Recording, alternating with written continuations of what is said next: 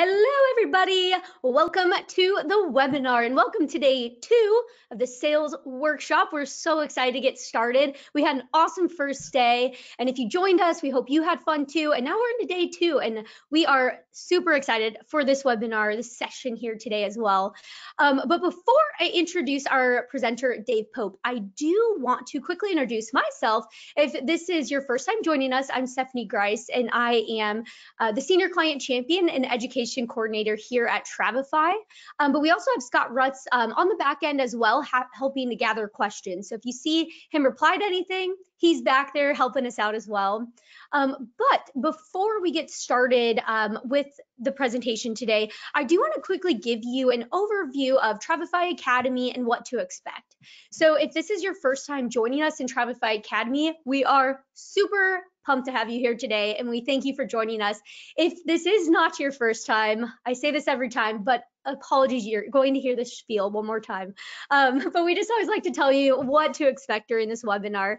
So Travefy Academy is a free educational resource to further Travefy's mission to power the success of travel professionals. So our team has a privilege to work with thousands of amazing travel advisors and organizations daily, and have partnered with many of these industry experts and thought leaders to bring you powerful content and educational webinars to help you grow your business.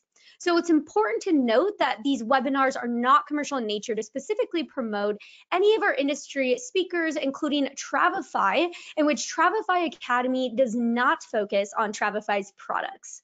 So with that being said, thanks for joining the Travefy Academy webinar. And you can always find this webinar, past webinars, other content on academy.travefy.com. So before I introduce Dave, though, really quick, I do just want to quickly share a couple housekeeping things. This is the first session of day 2 in the sales workshop. So if you want to join us for the next session, which will be at, I believe it's at 2 p.m. Eastern. So that'll be the last one of the sales workshop. And if you do want to join that, make sure that you register for that. You can register for it online at academy.travefy.com. The other thing that I want to note as well is that you're going to receive a recording afterwards of this session, and you can always check out all the other sessions online as well. We have all of them recorded, so if you have to hop off early, no worries. You'll automatically receive a recording after this webinar is over, so you can watch it again or share it with friends or colleagues as well. The last thing I want to mention too is that we plan to have some time at the end for a Q&A with Dave. So feel free, there's a question panel or a question option in your GoToWebinar panel that you can use, and we can hopefully get to those later on. But now, the moment we've been waiting for, introducing Dave Pope here. So Dave is a travel industry veteran of over 25 years. He's experienced a progressive career rising from commission-based sales to director level positions with some of the UK's leading travel organizations. He has also been involved in business startup and transformation through effective training and consultancy, as well as e-learning technology. So Dave, thanks for joining us here and all the way from the UK. Yeah, thanks, Stephanie. That made me feel really old, that introduction, but I'm sure I must have started when I was very, very young. Well, you are an expert you're an industry veteran. So yeah. That's why, and so we know that you are going to know exactly what you're talking about today. Yeah, absolutely right. I think I've been involved in pretty much most aspects of travel industry, as you said, right from the very beginning, selling holidays to startups, developing businesses both online and in the real world, you know. Yeah, that's awesome. And thank you so much again. We're really excited to listen into this presentation, and I will just let you take it away from here. Great. Thank you, Stephanie. Thank you very much. Okay, great. Welcome, everybody. Thank you for sparing some time today. Now, if you are in the US and Canada, good morning. If you're in Europe, good afternoon. And if you're in Australia, then you probably really should be asleep. But if you're up, well done, great effort. So today I'm going to tell you about improving your sales flow. So I'm going to give you my five top tips that will help you develop and bring in more sales in travel. But first, there's a couple of things I need to set the scene with first before I start talking about the sales flow. First of all, as Stephanie said, I've been in the industry a long time. And one of the biggest, most popular things I hear from people who work in travel is that I'm not a salesperson, as if working in travel means you don't have to sell anything. So it's the biggest thing over the years. I'm not a salesperson. It's as if sales is considered a bad thing. I think sometimes people's perception of working in sales is associated to other industries. And it's a little bit pretentious sometimes in the travel industry as well. I work in travel, but I'm not a salesperson, as if it's a bad thing. So the first thing I really, and this isn't one of the top tips, this is setting the scene. What I must say at the beginning is that everybody is a salesperson, whether we're working in travel, whatever industry we're working in, or whether we're working with family, friends, children. We're always trying to influence, always trying to persuade in the right way. So let's agree first up that we're all salespeople. And if we go into that a little bit more detail, and again, I'm not even near the first top tip yet. Also, what we have to agree is sales, the exchange of goods for money. So again, some people think that sales is a bad word. Is that I can't sell, I can't ask for the business. Sales is exactly a function. So sales is the last thing that you do, or one of the last things you do in a sales flow or in a sales process.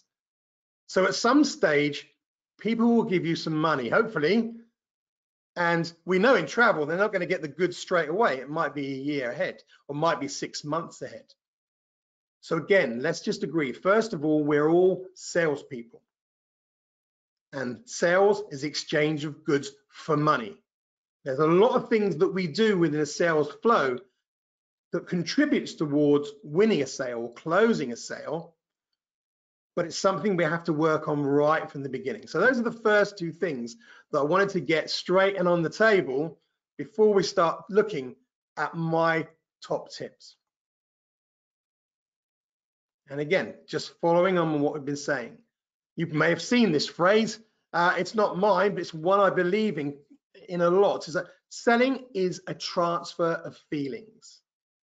Because you're selling something that they can't actually see. You're selling a holiday, you're selling travel, a flight or a hotel. You can't actually, it's not like selling a car where you can test drive it before you go. We're selling something that the customer cannot see, they cannot try before they buy. And we have to transfer the feelings that we have. Well, first of all, we need to create the feelings and transfer them to the customer. And this is really important in selling travel. It's very different than selling a car or selling a house, selling a pair of shoes. Because if you sell a house, you can go in it, you can look at it and feel it. And again, as I said with a car, you can drive it. You don't buy a car online and you don't buy a house online, but people do buy travel online. So selling or sales is a transfer of feeling. All right, let's get to my first top tip. Number one, my top tip may be something you weren't expecting, but number one is the way we communicate.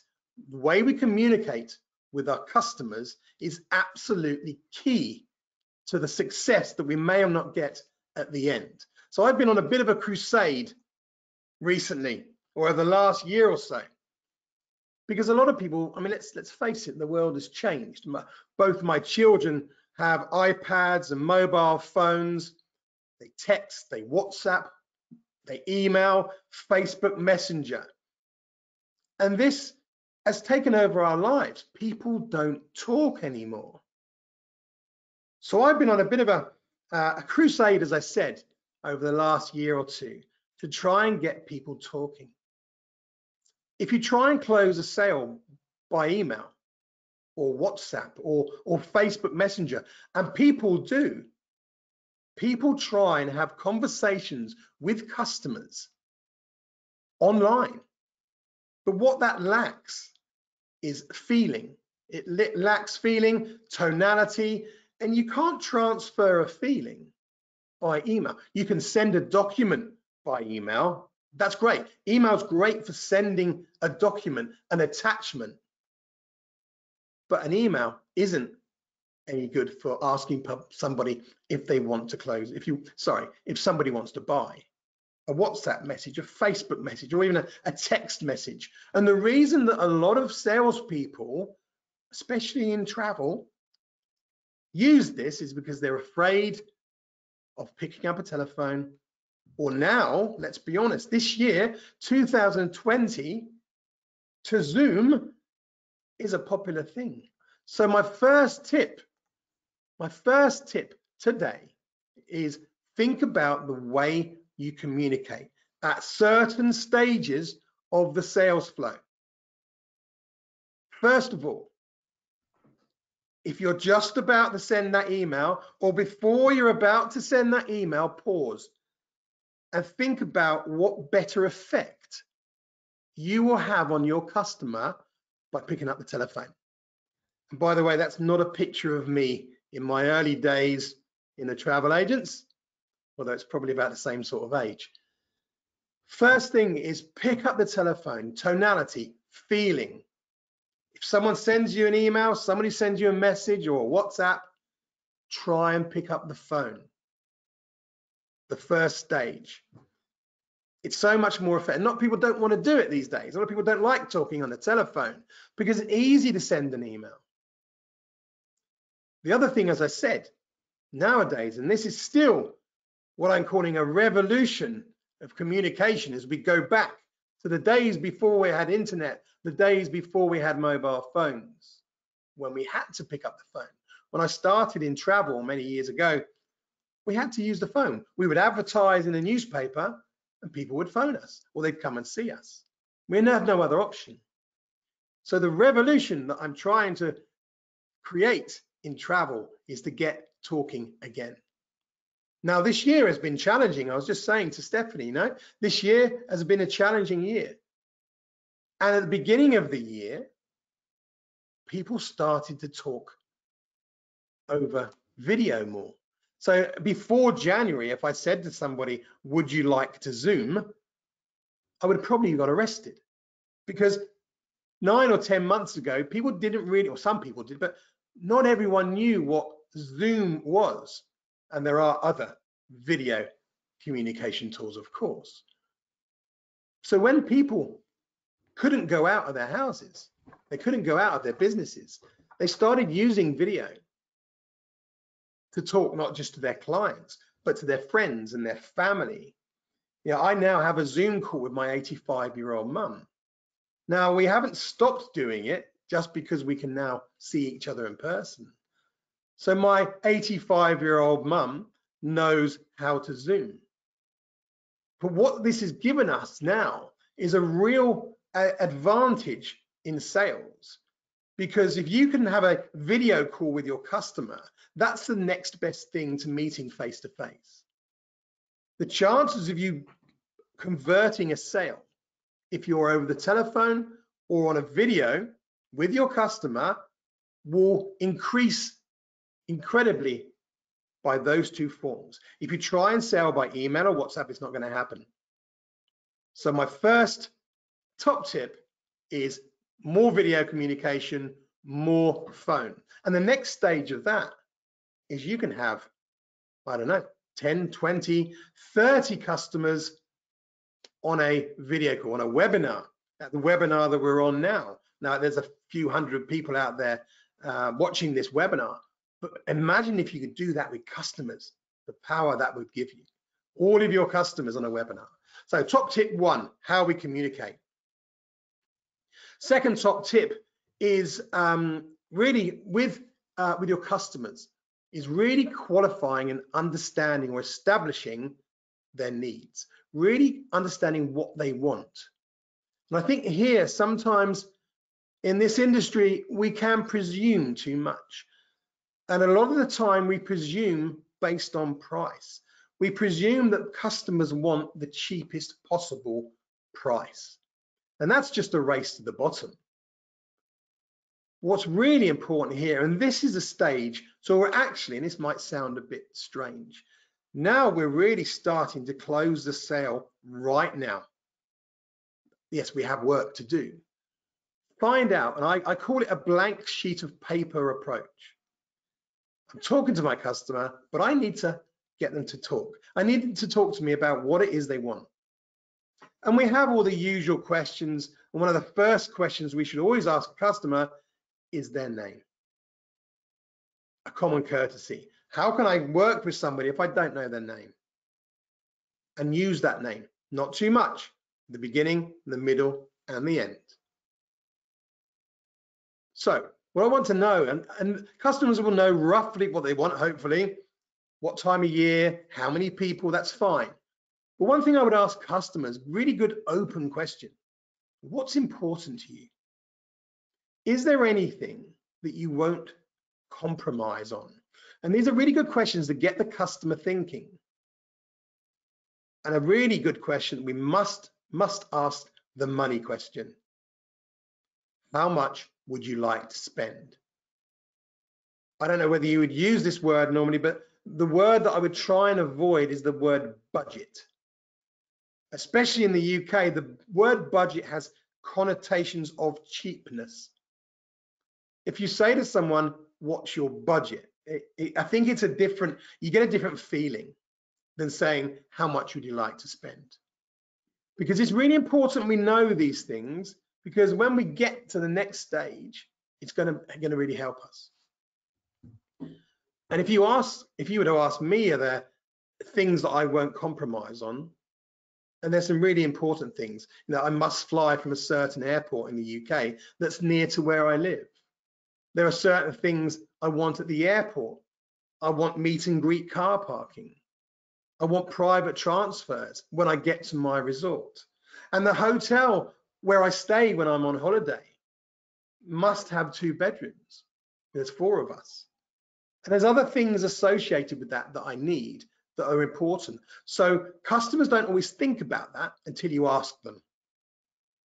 And again, we may presume customers are flying economy class. So again, we should never assume that. So stage 2, qualify and establish needs. And the type of questions we would ask at this stage are all open questions. What, where, when, who, why, and how. And this is a really important part, because also at this stage of the sales flow is that we're building rapport. We're starting to build a relationship with the tone of our voice, the way we're communicating with our customer. And we should never underestimate the power of rapport in sales. I'm sure you have all experienced this, is that it's very hard not to buy from somebody you like. Really, really hard. Really hard, and I'll test that out. So what we're doing here, apart from establishing our customers' needs, is we're really trying to find out what it is they want. So that's stage 2. So far, now top tip number 1 was the way we communicate. Top tip number 2 was really establishing the customer's needs, understanding what it is they want. So stage 3, we have all the information that we want. Now it's our job as a travel consultant. I use the word consultant rather than agent. Presenting your recommendation, because we're not order takers, we're consultants. Somebody that gets paid for giving professional advice. So based on what you've said, now I'm going to give you my recommendation for your holiday or for your travel. And again, there's that picture of me again in the top left. So again, this is a really important stage, because you may have to pause here. There's nothing wrong with pausing a conversation. So once you've got the information from the customer, I guess you're going to have to do some work now. Now, depending on the complexity of the inquiry, you may need to pause your customer and go and do some work before we come back with a recommendation or a proposal. I try not to use the word quote. I use the word itinerary or proposal or recommendation. Proposal's a good one, because based on what they've asked, I may come back with a couple of options.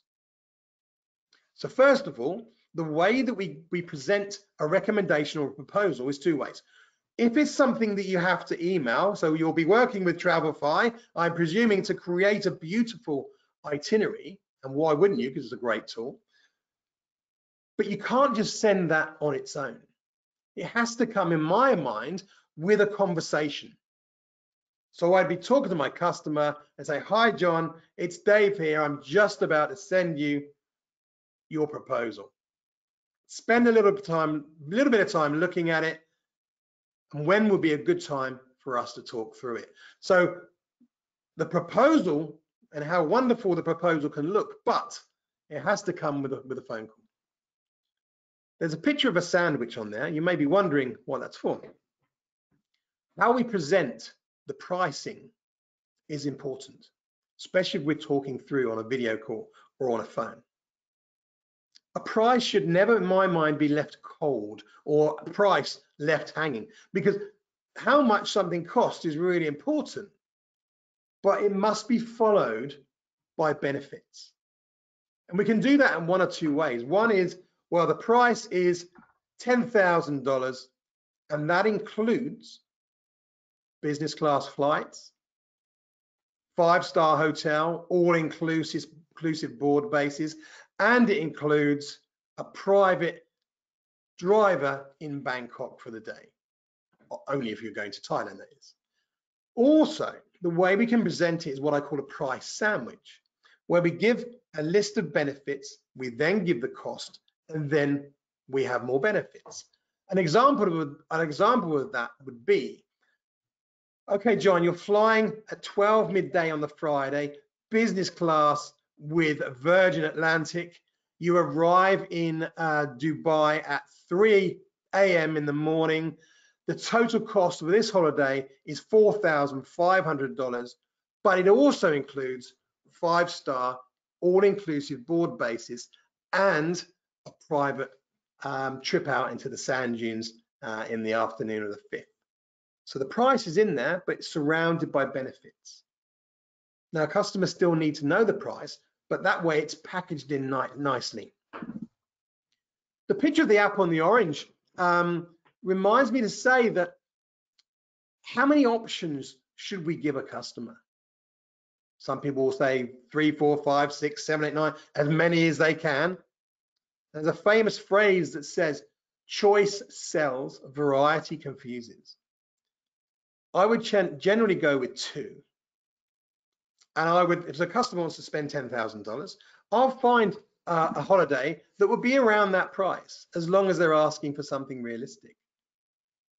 I would also have something that would be a little bit higher than what they've asked for, because that's for 2 reasons. One, it's what I call a marker. It makes something seem more affordable, but also they may buy it, because that proposal that's, say, $11,000 may have something wonderful in it. So we may try and tempt them. So 2 options would be my advice. Never more than 2, because again, it gets a bit confusing. Here's one that is right on what you want to spend. It's got everything you need, but John, I've got to show you this. I've got to show you this. Now, this is an upgrade to first class. There's an amazing offer on first class. It's just another $1,000 each. What do you think, John? Now, they may not want that, but if not, you've always got the other one to go back to. So giving your recommendation is one of my top tips. And then with the proposal you're giving, make sure it's fully loaded. And what I mean by that is that if, for example, there's car parking, then it's meet and greet car parking. If there's a transfer from the airport to the hotel, private taxi, air-conditioned taxi. If it's a hotel room, then again, don't presume that the customers want a standard room. Sea view room, a balcony room, an apartment. Always offer these type of rooms to enhance the experience. Yes, it may cost more, but the experience will be there too. If anyone wants to know what that hotel is on the left-hand side, that is a hotel called Kimala in Phuket. And that is a treetop pool villa. One of the most iconic hotels in Southeast Asia. Kimala, perfect for honeymoons.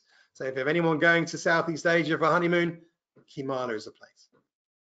And also, you know, when we're upselling and talking to our customers, so again, we shouldn't presume that they just want to fly economy. Sometimes we can give them the price for business class or premium economy. So make sure your proposal is fully loaded, because it's easier to take things off than put things on. And part of that process is putting your customer on holiday. This is the bit where we transfer the feelings. Remember we said at the beginning about selling being a transfer of feelings. Because again, we're selling something that the customer can't see. They can't touch it, they can't see it, they can't drive it. We have to put them on that beach, as long as they're going on a beach holiday. Or we're putting them on the slopes if they're going skiing. We're putting them in Rome, looking at the Colosseum. The words that we use to describe travel is important. There are certain words that really shouldn't be in a conversation about travel. We've already talked about the word budget, the word cheap, the word expensive. Those words are subjective. Is that cheap and expensive to me is totally different than cheap and expensive for somebody else. So if we're presuming that somebody can't afford something, then we can make a mistake sometimes. We've all seen the Pretty Woman sketch, I guess. So never ever presume that customers won't spend more money than they thought if we give them a reason to do that. So the words that we use to describe something, a hotel, a beach, a tour, an airline, be descriptive. Yeah, this is a time for us to be descriptive and really paint a picture. Step 4, or my top tip number 4, is ask for the business. One of the biggest challenges in the travel industry for as long as I've been working in it, people don't want to ask. And do you know one of the reasons for that is that too many of us are worried about the word no. What if they say no? Well, it means that they're not quite ready to buy. So first of all, stop worrying about the word no. It's not rejection, it's objection. Out of 100 holiday inquiries that you get, 100 won't buy from you. I don't know anyone that has 100% booking conversion. 50%, 60% is great. And even then, 40 still aren't going to buy. So first of all, get away and don't worry about the word no. So if we backtrack, we found out what the customer wants. We've created a beautiful itinerary. We've got a couple of options for them, no more than 2. And one of the first things that we must do to move towards asking for the sale is what I call the test close. And that's quite simply, how does that sound, John? What do you think of that proposal? This means the customer has to say something. They can't say yes or no. So what do you think? And this must be done over the telephone or over a video call. Obviously with Travelify, people can agree to buy it with a special button, but for the sake of the presentation, phone and video is best. Because also you have a bit of body language on video, you have obviously. So how does that sound? And that will lead on to the next phase of closing. If they say, yes, it sounds great, Dave, fantastic. Would you like to book that now? That's what we call a direct close, direct action. Would you like to book that now? Would you like to book that with me now, right now? The emphasis is on the word now. That's a direct close. The alternative close is we're giving someone a choice. Which one would you like to book, Dave? John, sorry. Which one would you like to book, John? Would you like the British Airways first class flight or would you like to go in business class? Which one would you like? So we're not saying, would you like to buy? We're saying, which one? Scarcity is the fear of loss or the fear of missing out. And we would use scarcity because we work in an industry where it's limited. We only have so many seats on a plane. We only have so many rooms in a hotel. We don't have an infinitive number of seats. So by using the scarcity rule, it creates a little bit more urgency. And I suggest we should be genuine with this. We shouldn't make things up. Would you like to book this now, John?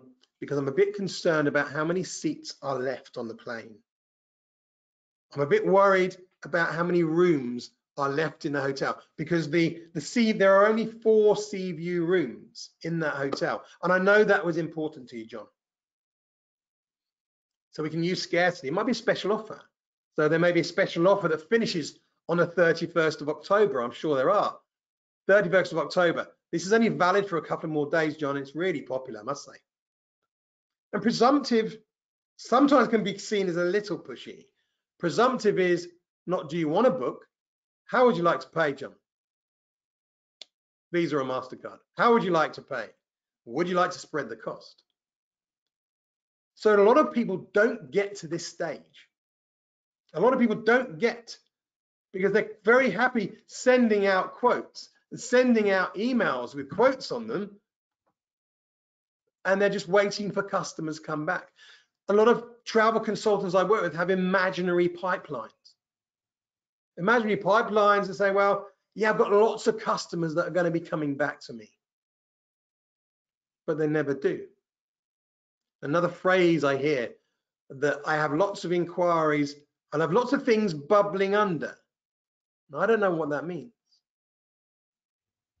So get them to this stage, use a test close, and then one or the other. You might have to use 2 or 3 of these because we've got another stage to go yet. Again, as a phrase, somebody said once that we don't actually start selling until somebody says no. It's very true. It doesn't mean, I mean, a lot of people, again, we talk about the word no, and I think some people think it's a rejection. It's not rejection. It means I'm just not quite ready. And there are many, many reasons why a customer is not ready to book right at this moment. And we shouldn't presume that they are ready to book right at this moment. So the next top tip, number 5, is how do we turn no into a yes? Or how do we turn some no's into a yes? Because some no's are going to be a no, let's be honest. So we need to deal or handle key objections. There are many, many ways, many different reasons why people can't commit. Here's some examples. The first one, it's more than I want to pay. Now, this should only arise if we haven't established how much somebody wants to spend. So at the beginning of a conversation, if we haven't had the money question, and we haven't asked how much they want to spend, or sometimes people don't know, let's be honest. It's more than I want to pay. Now, okay, that's a valid objection. How are we going to deal with it? Are we going to go straight in with a discount? No, I don't think so. Again, that's what some people do. Or how about I give you $500 off? Now that is an option, but that's something we'll keep up our sleeve for the moment. The first thing we were going to do is compromise. And the first question I'll ask is, okay, how much did you want to spend? How much did you want to pay? They may not know. But if they do know, well, I'd rather spend about $5,000. Okay, so the first thing we're going to do is compromise. Let's have a look at what we've included for that holiday for $6,000. Okay, John, let's see what we can do with this. Now, to get nearer your price point, we could change the hotel, maybe from a 5 to a 4-star. Would you like to do that? No, I don't want to go to a 4-star. Okay. We could change from 2 weeks to 10 days, maybe. That would bring the price down a little bit. Or how about we change the room from a sea view room to a car park view? I don't think you'd want that, would you, John? So the first thing we do is compromise and see where we go. And then we'll ask again. So, okay, John, so we can get near your price point, but we're going to have to change the holiday. What would you like me to do? Then hold your nerve. And the next stage is that, well, maybe we can't go the whole way on price, or maybe we can offer a gesture. Now, I can't go the whole way, but how about this? And what I would do is use it as something tangible, like, how about I'll include a couple of lounge passes for the airport? How about that? Or maybe we could reduce the price a little bit, but never go the whole way. Compromise is good. And again, if someone makes a gesture and it's someone that you really like, it's very hard not to say yes. So the first one is compromising, not discounting. Sometimes it's cheaper online. I can get this, I can book this online. Yeah, things are cheaper online. But one thing I would say is you don't get me, John, because I've worked with a lot of people this year that booked online, but then when things had to be changed and things went wrong, they had no one to turn to. I've been helping a lot of people that have booked online, and now they're my customers. So, you know, hands up, yeah, it's cheaper online. A lot of things are cheaper online. A lot of industries are cheaper online. I need to talk to someone. I can't make this decision. I need to talk to my partner, my husband, my wife, my partner, the other people I'm traveling with. Absolutely fine. When will you be able to see them? And this is the stage where we make the next move. Great. Why don't you have a talk to them this evening? And what time is a good time for us to have a conversation tomorrow? And what's the best number, John? So again, we're not waiting for them to come back to us. We're taking the initiative and we're going back to them. Date in the diary, we make that call, and it has to be a call or a video call. Remember the first tip. So we just recap a little bit, and I do have a bonus tip for you in a minute. First of all, the way we communicate, really, really important. Second, spending some time establishing the customer's needs. Really, really key that we do that. Next stage is presenting your recommendation. I mean, your recommendation is unique to you because you're the travel expert. Next stage, making sure that we ask for the sale. We ask for the sale. And we've already got a plan that we know where we're going to take the customer if they say no. We've already got those sound bites in our mind. We're not going to worry about the word no. It's a small word. And then dealing or turning that no into a yes. Having the bravery to embrace the rejection. Sorry, not the rejection. To embrace the objection. And also to realize that not everyone buys. Not everyone buys. It's just sometimes it's just not right today. Which brings me to this slide that there are three conclusions to a sales inquiry, conversation. Number one in red is that the customer buys from you. Yeah, customer buys for you. That's what we want. Number two in blue, number two is the customer still travels, but they buy from a competitor.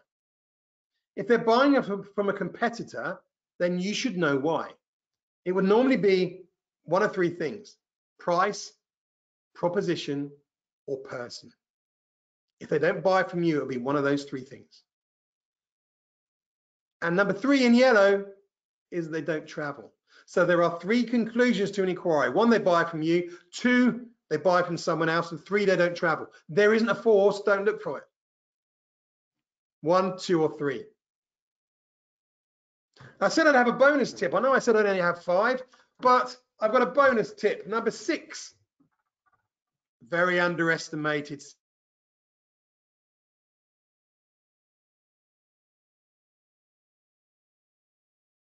Oh, Dave, really quick, I think we lost your sound there.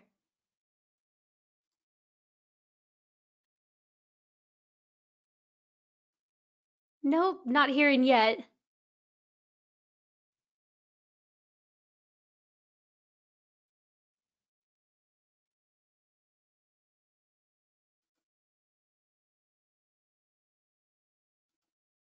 Good old technology. Can't hear yet.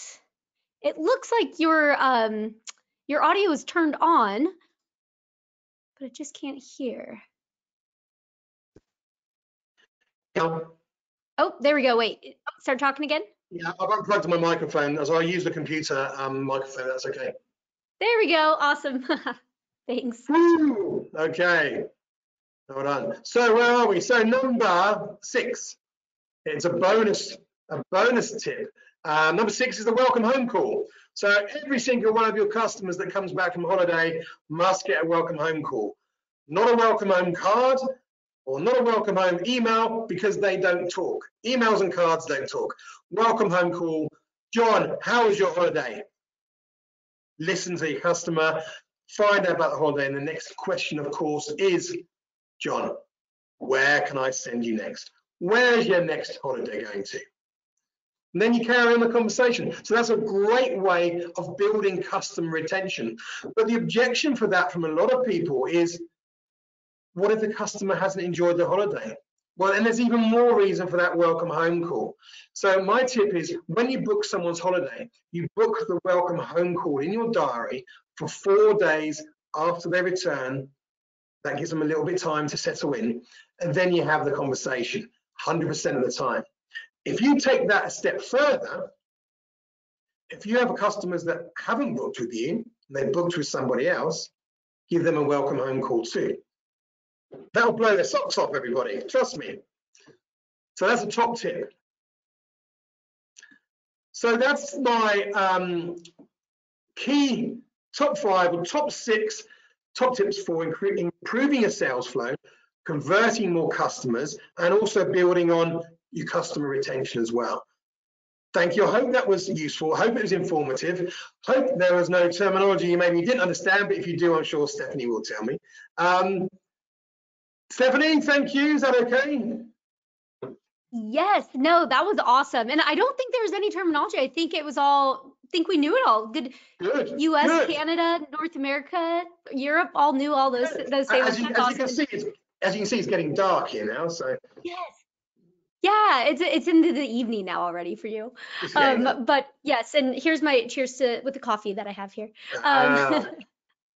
And I just want to say really quick that a lot of people are loving this. So this is someone saying this is a great webinar, and especially Danielle had commented she totally agrees with your number 1 tip, the first conversation over the phone.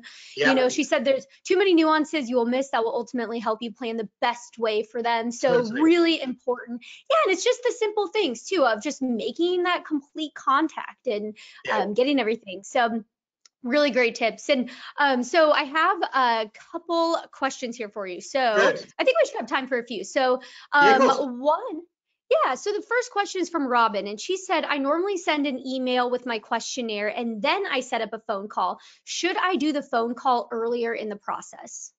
That's a very good question. What I said on the call, that a questionnaire or a card is, people would send that and just leave it on its own. Now, on its own, it doesn't really work, but you can, both of them can work together. So I would say, yes, send the questionnaire out, and then I'd probably leave it a couple of days before the phone call. And that can be a thank you for your questionnaire. Tell me more about your holiday, because the questionnaire is one thing, but I think the personal approach afterwards, because customers love to talk about the holidays, don't they? Especially when they come back, you know. And let's be honest, if I can add just one thing here, is that there's something that I talk about. It's called the 56-day call. And here's another thing you can do, is that there was a survey that the average customer wants to go away 56 days after they return. So there's another call that you can make. So yeah, the questionnaire is fine. I would have the call after the questionnaire. Awesome. And actually, that brings me in. Here's another question that might help answer that. You might have just answered that is Helen asked, how long after a client returns from their holiday do you call them to say welcome home? 1 day, 2 days, a week? How long would you say? I wouldn't leave it. I'd leave it about 4 days, because when the first day people get back, they've got to go to get some groceries. They've got to go to the laundrette. The second and third day, if they've had a long journey, they may have a bit of jet lag. So I think 4 days. If you leave it a week, I think it's too long, because after 4 days, it's still quite fresh in their mind, and they'll still be buzzing about it, won't they? So I think 4 days. Yeah, definitely. That's awesome. That's perfect. Really, this is a really popular question for many sessions and webinars that we have is a fee. Would you recommend charging a fee for a proposal? It's a very good question. It's been topical in the UK for many years. I don't think you should, to be honest, because I'm going to trust my skills as a travel expert. But what I would do is I always make sure that I'm aware of the value that I have as a travel consultant. And I think the key to that is having a very efficient sales flow, upselling, but also not discounting. And I think if I'm confident in my ability as a salesperson, I don't think I need to add a fee on. But I think in the UK, people don't really do it in the UK. I think there was a couple of companies that tried it and it didn't really work. It may be different in the States, I don't know, but I'm gonna trust my skill as a consultant, and I'll be honest with my profitability, and I'll load it up to make sure that if they're buying, it's worth it, because profit margin is so important, especially in travel. Making sure our profit margin is good. So in a way, I'd say no, but if you can get away with it, then maybe, yeah. Yeah, definitely. Oh yeah, and it's always such a charging a fee is always one of the most asked about topics, because there's so many ways you can do things and decide things. So that makes a lot of sense. I can incorporate it in my profit. Yes, yeah, exactly. Yeah, and focus on my conversion. Yeah, that is the most important, that one right there. I think so. So this question's from Carol. She asks, how do you handle planning for multiple decision makers? So do you decide you meet with them separately, or do you try to do everything with the group? Well, these days, I think over the last 10 months, Stephanie, that's changed, because why not get them all on a video call? And I think that's the best way, because historically, it was a challenge. And I think what I would have done previously, I would have found out when they're all together. Because, okay, and if you know, right, when are you going to be talking to everybody? All right, okay, and then great. Okay, if you're seeing everybody this weekend, let's fix up a call for Monday. So that way you're sort of dictating where it goes. Customers are, if you imagine customers are on a piece of string, yeah, sometimes we let them out and sometimes we have to bring them in, but we never cut the string. Yeah, we let them out and we bring them in. But I think my advice, and sometimes it takes a bit of bravery, I'd ask the customer, say, why don't we all have a group video call? Then we can get everyone together. And that way it's going to benefit the customer as well as it's benefiting us. Yeah, that's a great idea. I would be bold, and I think the reluctance to that sometimes is understanding the technology. But it doesn't, if you're not using Zoom or another company, Zoom can be brilliant for getting customers together. Yeah, no, that's great. And it's everyone will remember that too. That's a cool relationship building piece too. Oh, totally. Yeah.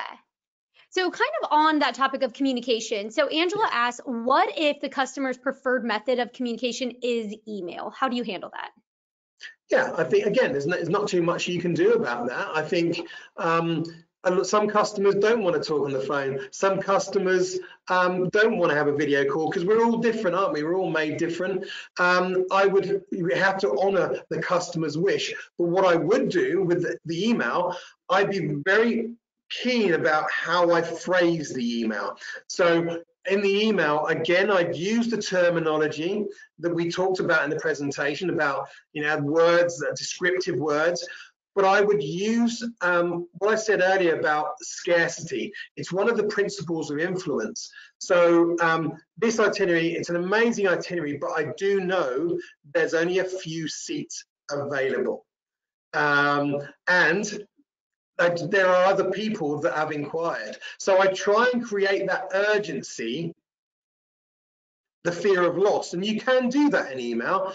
It's easier over the phone, but if customers want email, I just look at the words, and before I send the email, read it back and see how it sounds. But I would be, yeah, I'd look at the one thing I did many years ago, and this might sound terrible. I did a proposal for somebody, and in the email, I actually deliberately left the price off.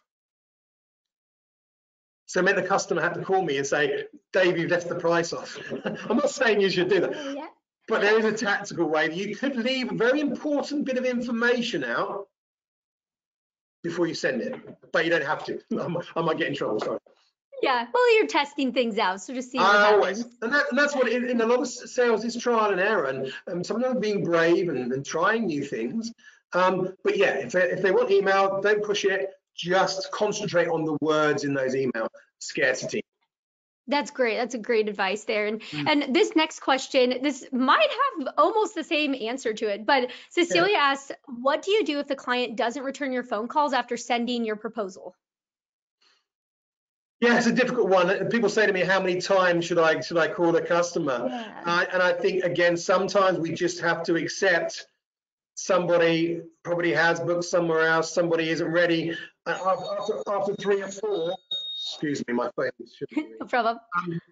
3 or 4 times, I'd probably leave it then and leave it to the customer to come back to you. But I think it's in the UK, it's called flogging a dead horse.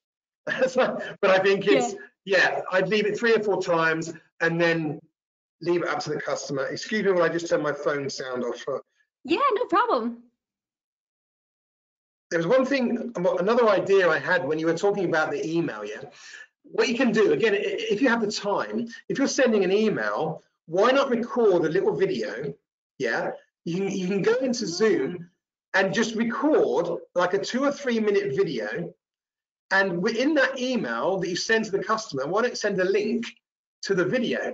So then they're seeing you on a video, and that might give them a little bit more, because then you've got that interaction, and at least they're seeing you, aren't they, and hearing you. So why don't we record a little video and send them a link with the proposal? I love that. That's a really good idea. Yeah, and it's so easy. Can you do that on Shopify, Stephanie? Can you embed a video into the proposal?